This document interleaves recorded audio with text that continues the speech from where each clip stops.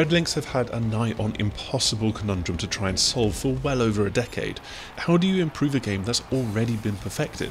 They're the masters of trials, in which you ride a motorcycle through increasingly ridiculous assault courses, battling to master the physics of bike and rider positioning, to climb up hills, arc through death-defying jumps, and much more. It's a series that was arguably at its zenith back on the Xbox 360, before then bringing its excellently challenging gameplay to the new generation of consoles with Trials Fusion back in 2014. But where could it go from there? Trials of the Blood Dragon clearly wasn't the answer, and from what I've seen and played of Trials Rising, it largely dodges the question. To be honest, that doesn't really matter to me, and I'm not entirely sure that it's Red Lynx's main concern either. The core gameplay is still unmistakably Trials. It's still this blend of challenging, physics-based platforming that is so satisfying one moment and borders on the utterly infuriating the next. The key for Red Lynx isn't necessarily to overhaul the game and how it plays, but rather to try and further round off the edges of the difficulty curve and make it more accessible and appealing for more people. As much as I love Trials Fusion, I got stuck about halfway to 2/3 of the way through and then simply never went back afterwards. It's me, the kind of player that stopped at these mid to high difficulty stages that Rising is designed to try and keep playing. The key to that is in teaching the players to better themselves, and it's somewhere where Trials has stumbled in the past. The games have had tutorials in the past, but those in Fusion were as cold as the robotic voice that introduced them and did little to actually ease you into a new technique. Here there is a much friendlier face lent to proceedings by Professor Fatshady. Yes, it's a terrible name, but don't worry about that, and his tutoring through the University of Trials. It starts with a slightly bumpy trail that is designed to teach basic throttle control, before the humps get larger and larger over a few successive attempts to show positioning the rider up the hill and how rotating the bike through jumps can affect your progress. They're simple but effective. I, for example, completely sucked at the simplest looking tutorial, but already had a good grasp of the fundamentals for the latest ones, which actually kind of surprised me at how that worked out. The career is now spread out across a world map, with the earliest of the trials to take on set in the US of A, before heading out across the Atlantic to Europe and beyond for much more challenging escapades. It's a fair bit more grounded in reality than either a Fusion or Blood Dragon were, and that's ably demonstrated by the way that there are head-to-head knockout stadium races that break things up.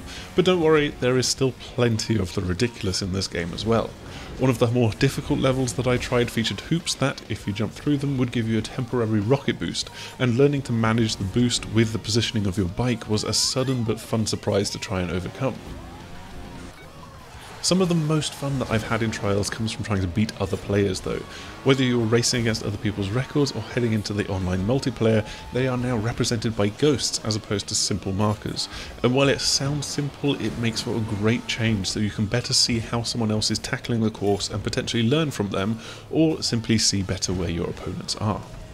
But Trials just wouldn't be Trials without a certain flamboyancy and stupid flair to it all. The player customization options go deeper than ever before, from ridiculous disco trousers and shiny tracksuits to being able to wear a tiny hat on top of another hat. You must always have some form of headgear on, just purely for safety, so surely having double hats would be extra safe. There's also plenty of bike customization, which you did have in previous games, and while the built-in track editor is essentially the same as can be found in Fusion, it's now got 3 distinct eras of assets for you to draw upon, going all the way back to Trials Evolution. Red Lynx are also going to try and do a much better job of curating these levels and exposing them to different players. One great new addition is that of the tandem bike though, which can be used on most but not all courses and trials in the career. It is exactly what it says on the tin, it's a bike for 2 people, and a fun way to introduce co-op into the game. Now you're both contributing to the physics of the bike and balancing it with your individual riders, as well as having your own throttles. Talking to your co-op partner is key to coordinate what you're doing, but if you feel like it, you can always just eject and leave them struggling with half the power to try and finish the level. With the game coming to Nintendo Switch, this mode in particular feels like a pretty obvious play for how you can hand the Joy-Con to a friend, but then there's the head-to-head local play as well, and all of this is available on all of the systems.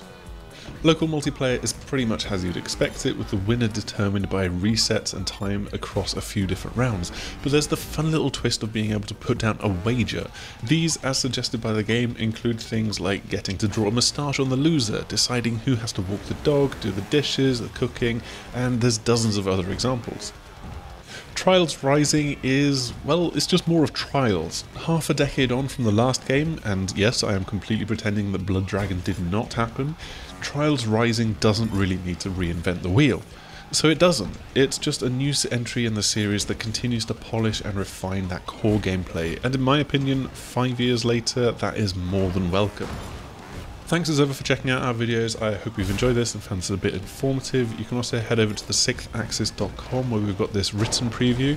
We're finally getting back into the groove of things with 2019, and we'll have a good few videos coming up over the next weeks and months. So if you want to be here for all of that, make sure that you subscribe, and hopefully we will see you again soon. Goodbye!